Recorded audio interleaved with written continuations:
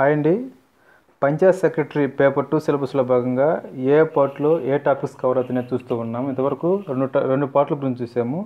So ఈ వీడియోలో మూడో పార్ట్ పంచాయత్ సెక్రటరీ పేపర్ 2కి సంబంధించి థర్డ్ పార్ట్లో ఏ టాపిక్స్ కవర్ అవుతున్నాయో చూద్దాము. ఈ టాపిక్స్ అనేవి నేను పొందుపరిచిన ఫైనల్ అని కాదు, మీ బుక్స్లో ఉండే వాటినే మీరు ప్రిఫరెన్స్ ఇస్తూ అక్కడ ఏమైనా లేని టాపిక్స్ ఈ వీడియోలో ఉన్నట్లయితే వాటిని అక్కడ మెన్షన్ చేసుకొని చదువుకుంటే కొద్దిగా ఎక్కువ మార్క్స్ స్కోర్ చేసే అవకాశం ఉంటుంది. అందుకని ఈ వీడియోస్ మీకు అందిస్తున్నాను. సో థర్డ్ పార్ట్లోకి వెళ్తే roles and responsibilities of Panchayat secretary, panchayat కార్యదర్శి పాత్ర లేనిది అట్లాగే అతని బాధ్యత లేనిది. సో మొత్తం మీద మన ఆంధ్రప్రదేశ్లో జనవరి 1, 2002 ఈ పంచాయత్ సెక్రటరీ జాబ్ అనేది క్రియేట్ చేయడం జరిగింది. సో అతని విధుల్లోకి వెళ్తే మొదటగా సాధారణ పరిపాలనా విధులు. ఏ విధంగా పంచాయత్ సెక్రటరీ అసలు జనరల్గా అతను చేయాల్సిన విధులు ఏంటి అంటే రికార్డుల నిర్వహణ. అతను చాలా రకాల రికార్డులు నిర్వహిస్తాడు. సో ఊరికి రికార్డులు నిర్వహిస్తాడు, వాటి పేర్లు అయితే తెలుసుకుని సరిపోతుంది. అంతేగాని ఆ రికార్డుల్లో ఏమేమి రాయాలి అనేది ప్రజెంట్ అయితే మనం అంత లోతుగా వెళ్ళాల్సిన అవసరం లేదు. సో అతను ఎన్ని రకాల రికార్డులు నిర్వహిస్తాడు, క్యాష్ బుక్ లాంటివి, అట్లాగే జనన మరణ ధృవీకరణ పత్ర రిజిస్టర్లు, అట్లాగే వివాహ ధృవీకరణ పత్ర రిజిస్టర్లు, చాలా రకాల రికార్డులు ఉంటాయి. అవన్నీ మనం ఒకసారి తీసుకుంటే సరిపోతుంది. అట్లాగే ధృవీకరణ పత్రాలు జారీ. అతను కొన్ని సర్టిఫికేట్స్ ధృవీకరిస్తాడు. ఉదాహరణకి బర్త్ సర్టిఫికేట్స్, అట్లాగే డెత్ సర్టిఫికేట్స్, అట్లాగే మ్యారేజ్ సర్టిఫికేట్స్, అట్లాగే ఎవరికన్నా కరెంటు మీటర్ కావాల్సి ఉంటే వాళ్ళకి సంబంధించి కరెంటు మీటర్ కోసంగా ఒక సర్టిఫికేట్ ఇస్తాడు. అట్లాగే జనన మరణ పత్రాలకు సంబంధించి డేట్ ఎక్స్పైర్ అయినట్లయితే దానికి నాన్ అవైలబిలిటీ ఇస్తుంటారు. ఇలా చాలా రకాల సర్టిఫికేట్లు అనేవి ఉంటాయి. సో వాటికి సంబంధించి తెలుసుకోవాలి ఎన్ని రకాల సర్టిఫికేట్లు ఇస్తాడని. అట్లాగే పారిశుద్ధ్యం కూడా ఇతని విధుల్లో చాలా ఇంపార్టెంట్. గ్రామాన్ని అపరిశుభ్రంగా లేకుండా పారిశుద్ధ్యంగా కొంతమంది కార్మికులను పెట్టుకొని వారి ద్వారా పారిశుద్ధ్యం అనేది మెయింటైన్ చేయగలగాలి. అందులో ఈ మధ్య కొత్తగా సాలిడ్ వేస్ట్ మేనేజ్మెంట్ షెడ్ అని ప్రతి పంచాయతీలోనూ కట్టున్నారు. మీకు ఐడియా ఉంటుంది, మీ గ్రామాల్లో ఉంటుంది. సో దాని ద్వారా సహజ ఎరువులు తయారు చేయడం, వానపాములను పెట్టి అంటే అక్కడే ఆ షెడ్లోనే తొట్టుల ద్వారా సహజ ఎరువులు తయారు చేసి రైతులకు అమ్మడం, లేదా అక్కడ కొనేవాళ్ళు లేకపోతే ఎక్స్పోర్ట్ చేయడం. ఈ విధంగా ఆ షెడ్ గురించి కూడా మనం లైట్గా అసలు ఆ షెడ్ ఎందుకు కట్టారు, దాని ద్వారా ఏం చేస్తున్నారు గ్రామాలకు అనేది ఈ మధ్య నేషనల్ లెవెల్లో బాగా హైలైట్ అయింది కాబట్టి ఆ షెడ్ గురించి. సో దాని గురించి కూడా ఒకసారి మనం తెలుసుకుంటే బాగుంటుంది. సో ఆ విధంగా వెళ్ళాక తర్వాత సామాజిక అభివృద్ధి మరియు సంక్షేమ విధులు. అంటే సమాజానికి ఉపయోగపడే విధంగా సంక్షేమ కార్యక్రమాలు ఈ పంచాయతీ కార్యదర్శి వారి ద్వారా ఏమేమి జరుగుతున్నాయి. సో పింఛన్ల మంజూరు. సో మొట్టమొదటిగా అతని గవర్నమెంట్కే పెద్ద పేరు ప్రతిష్ట తెచ్చిన కార్యక్రమం ఏంటంటే ఈ ఎన్టీఆర్ భరోసా పెన్షన్లు కదా ప్రజెంటు. సో ఆ పెన్షన్లు అనేవి ఎన్ని రకాలుగా ఉన్నాయి మొత్తం. వృద్ధాప్య పెన్షన్ కాడి నుంచి వృద్ధాప్య పెన్షను, తర్వాత వితంతు పెన్షను, తర్వాత వికలాంగుల పెన్షను, కల్లుగీత కార్మికులని, చేనేత కార్మికులని, అట్లాగే ఈ మధ్య కొత్తగా లేటెస్ట్గా ఇంట్రడ్యూస్ చేసింది ఒంటరి మహిళల పెన్షన్ అని, మత్స్యకార పెన్షన్లు అని, ఇలా చాలా రకాల పెన్షన్లు ఉన్నాయి. సో ఏ పెన్షన్కి ఎలిజిబిలిటీ అయింది. ఉదాహరణకి వృద్ధాప్య పెన్షన్ అన్నాము, దానికి ఆ పెన్షన్ పొందాలంటే అర్హత ఎలా ఉంటుంది, 65 సంవత్సరాలు దాటి ఉండాలి, ప్లస్ వైట్ కార్డు కలిగి ఉండాలి. అట్లాగే 5 ఎకరాలు మెట్ట భూమి అయితే 5 ఎకరాల కన్నా ఎక్కువ ఉండకూడదని, అట్లాగే మాగానైతే 2.5 ఎకరాల కన్నా ఎక్కువ ఉండకూడదని, ఇటువంటి కండిషన్స్ ఉంటాయి. ఆ విధంగా తెలుసుకుంటే బాగుంటుంది. తర్వాత వితంతు పెన్షన్లకి సంబంధించి ఎలిజిబిలిటీ ఏందని, అట్లాగే కలుగీత కార్మికుల పెన్షన్లకి, మత్స్యకార పెన్షన్లకి వయసు అదే ఏజ్ లిమిట్ ఎంత ఉంటుంది అంటే ఎగ్జాంపుల్ మత్స్యకార పెన్షన్లు కానీ ఈ టాలీ టాపర్స్ కానీ వీటికి ఏజ్ లిమిట్ అనేది 50 సంవత్సరాలు ఉంటుంది. అంటే 50 సంవత్సరాల నుంచి ఆ పెన్షన్ అనేది ఉంటుంది. 50 ఏళ్ళ కన్నా తక్కువ ఉంటే ఆ పెన్షన్ అనేది ఉండదు. సో ఈ పెన్షన్ల కార్యక్రమం అనేది చాలా హైలైట్ కాబట్టి స్టేట్ లెవెల్లో వీటి గురించి చూసుకోవాలి. అట్లాగే ప్రజెంట్ మన రాష్ట్రంలో ఈ పెన్షన్ల వరకు రాష్ట్ర ప్రభుత్వం ఎంత ఖర్చు చేస్తుంది, సో ఎన్ని కోట్లు ఖర్చు పెడుతుంది అనేది ఈ విధంగా చూసుకుంటే బాగుంటుంది. తర్వాత MGNRGS గురించి, మహాత్మా గాంధీ జాతీయ గ్రామీణ ఉపాధి హామీ పథకం గురించి. సో దీనికి సంబంధించి జాబ్ కార్డులు అనేవి ఒక వ్యక్తి కార్యక్రమంలో చేరాలి అంటే, ఆ పనిలో చేరాలి అంటే దానికి సంబంధించి జాబ్ కార్డు ఉంటుంది, ఎలిజిబిలిటీ కార్డు. సో ఆ జాబ్ కార్డు మంజూరు చేసేది పంచాయతీ కార్యదర్శిది. ఆ జాబ్ కార్డు ఓకే అతని ఎలిజిబిలిటీ అని ధృవీకరిస్తేనే అతనికి ఆ జాబ్ కార్డు వస్తుంది. తర్వాత అతను ఆ పనిలో చేరగలుగుతాడు. సో తర్వాత వివిధ రకాల కార్పొరేషన్ లోన్ల గురించి కూడా ఇతని కంట్రోల్లో ఉంటాయి. ఫర్ ఎగ్జాంపుల్ బీసీ కార్పొరేషన్ లోన్లు కానీ, అట్లాగే ఎస్సీ కార్పొరేషన్ లోన్, కాపు కార్పొరేషన్ లోన్లు కానీ, ఎస్టీ కార్పొరేషన్ లోన్లు కానీ, ఏ కార్పొరేషన్ లోనైనా పంచాయతీ కార్యదర్శి ద్వారా మండల ఆఫీస్కి ఎంపీటీఓ గారికి వెళ్ళి అక్కడి నుంచి సెలక్షన్ అనేది జరుగుతుంది. సో ఆ విధంగా ఇతని పాత్ర అనేది ఈ సంక్షేమ అభివృద్ధి కార్యక్రమంలో ఈ విధంగా ఉంటుందని మనం లైట్గా అంటే మరీ లోతుకి వెళ్ళాల్సిన లేకుండా తెలుసుకుంటే బాగుంటుంది. అట్లాగే ఆర్థిక వ్యవహారాలకు సంబంధించి పంచాయతీ కార్యదర్శి వారికి ఏ విధంగా టచ్ ఉంటుంది. సో ఆర్థిక వ్యవహారాలకు సంబంధించి వివిధ రకాల పన్నుల వసూలు అనేది ఇతని ద్వారా జరుగుతుంది. గ్రామ పంచాయతీలో చాలా రకాల పన్నులు అనేవి ఇతని ద్వారా, ఫర్ ఎగ్జాంపుల్ ఇంటి పన్నులు, అట్లాగే కుళాయి పన్నులు, అట్లాగే డ్రైనేజీ పన్నులని, లైటింగ్ పన్నులని, అట్లాగే లైసెన్స్ ఫీజులు, దానికైనా లైసెన్స్ కావాలన్న ఫీజు. ఫర్ ఎగ్జాంపుల్ మన పంచాయతీలో ఏదన్నా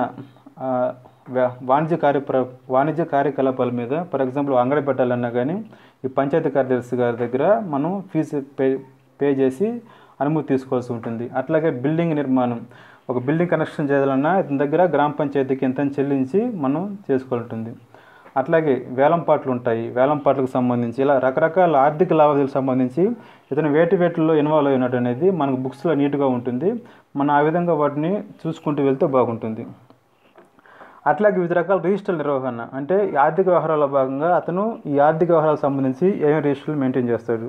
ఫర్ ఎగ్జాంపుల్ క్యాష్ బుక్, గ్రామ పంచాయతీకి సంబంధించి వచ్చే ప్రతి నిధి, అంటే ఉదాహరణకి సాధారణ నిధులు ఉంటాయి, అట్లాగే 14th ఫైనాన్స్ కమిషన్ నుంచి 14వ ఆర్థిక సంఘం ప్రజెంట్ ఉంది కదా, దాని నుంచి కొన్ని నిధులు సెంట్రల్ గవర్నమెంట్ నుంచి వస్తుంటాయి. అట్లాగే స్టేట్ ఫైనాన్స్ కమిషన్ నుంచి కొన్ని నిధులు వస్తుంటాయి. సో ఆ వచ్చే నిధులన్నీ ట్రెజరీలో సబ్ ట్రెజరీ కార్యాలయం ఉంటుంది ప్రతి మండలానికి సంబంధించి. సో ఆ ట్రెజరీలో ఆ రిసిప్ట్స్ అనేవి పడతాయి.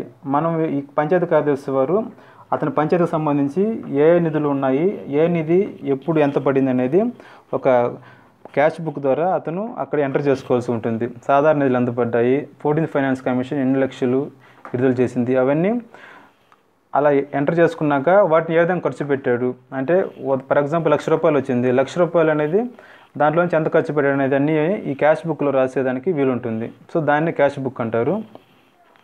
అట్లాగే చెక్ బుక్ నిర్వహణ, చెక్ బుక్ అనేది గ్రామ పంచాయతీ కార్యదర్శి వారి అధీనంలో ఉంటుంది. కానీ చెక్ బుక్ మీద సంతకం పెట్టే అథారిటీ మటుకు సర్పంచ్ గారికి ఉంటుంది. కానీ కంట్రోల్లో మటుకు ఆ బుక్ అనేది పంచాయతీ కార్యదర్శి గారికి ఉంటుంది. సో ప్రజెంట్ అయితే చెక్ బుక్ అనేది చెల్లటం లేదు.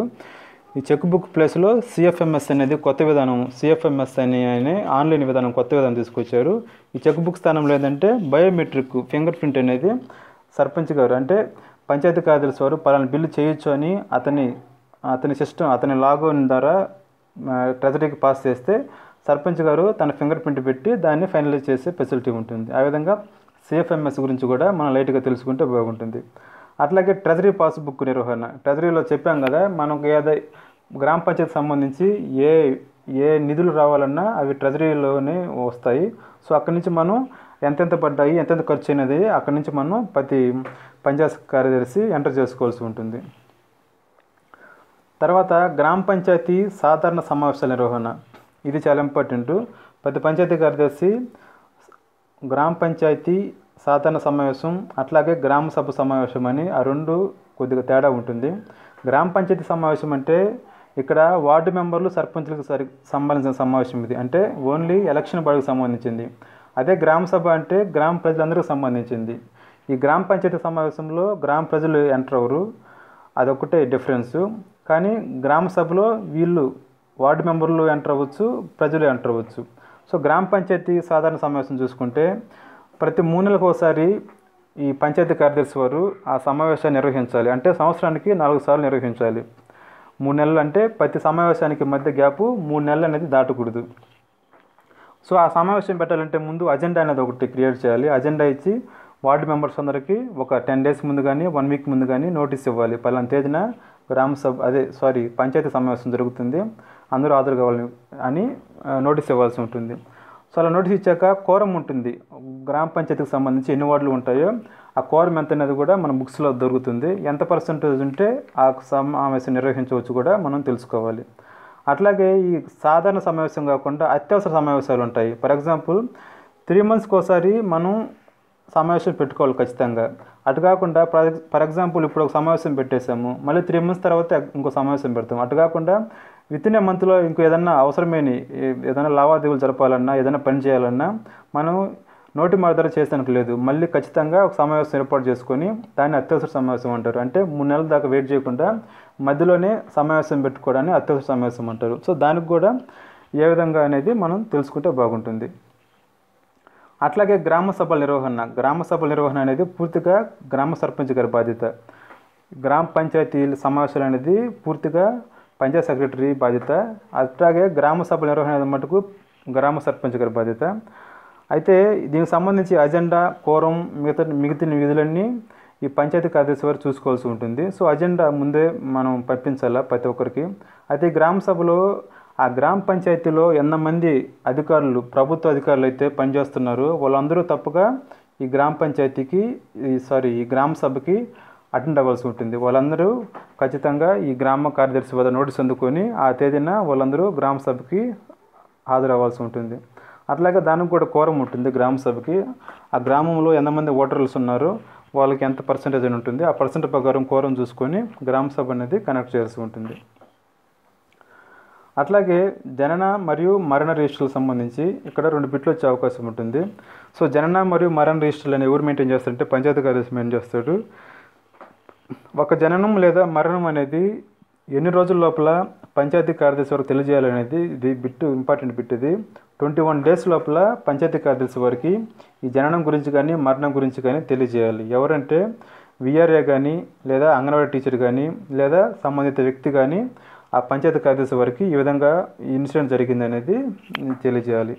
అట్లాగే జననం లేదా మరణం అనేది ఫర్ ఎగ్జాంపుల్ మన పంచాయతీ ఒక ఊరు అయితే జననం అనేది ఆ ఊరు జరిగితేనే పంచాయతీ కార్యదర్శి వరకు తెలియజేయాలి. అటు కాకుండా ఏరే ఊర్లో జరిగితే ఆ పంచాయతీ కార్యదర్శి వరకు తెలియజేయాలి, కానీ మన గ్రామ పంచాయతీ కార్యదర్శి వరకు తెలియజేయకూడదు. అంటే ప్లేస్ ఎక్కడైతే జరుగుతుందో ఆ పర్టికులర్ పంచాయతీ సెక్రటరీ వరకే ఇది తెలియజేయాలి. ఆ విధంగా ఉంటుంది. 21 డేస్ లిమిట్ పంచాయతీ కార్యదర్శి తెలియజేయడానికి. 21 డేస్ దాటితే ఎంఆర్ఓ ద్వారా, తర్వాత కొన్ని రోజులు దాటితే ఆర్డీఓ ద్వారా అనేది ఈ జనన మరియు మరణ ధృవీకరణ పత్రాలు తీసుకోవాల్సి ఉంటుంది. సో ఇదండి పంచాయతీ కార్యదర్శికి సంబంధించి నాకు తెలిసినంత వరకు మంచి ఇంపార్టెంట్ టాపిక్స్. అట్లాగే పంచాయతీ కార్యదర్శికి సంబంధించి ఈ పంచాయతీ కార్యదర్శి అనే వ్యక్తి ఎవరి ఆధ్వర్యంలో పనిచేస్తాడు అంటే గ్రామ సర్పంచ్ ఆధ్వర్యంలో పనిచేస్తారని మనం గుర్తుపెట్టుకోవాలి. సో ప్రభుత్వం ద్వారా గ్రామ పంచాయతీ నియమించబడ్డ వ్యక్తి ఎవరంటే పంచాయతీ కార్యదర్శి. సో మరిన్ని అప్డేట్స్ కోసం ఛానల్ తప్పక సబ్స్క్రైబ్ చేసుకోండి. Thank you.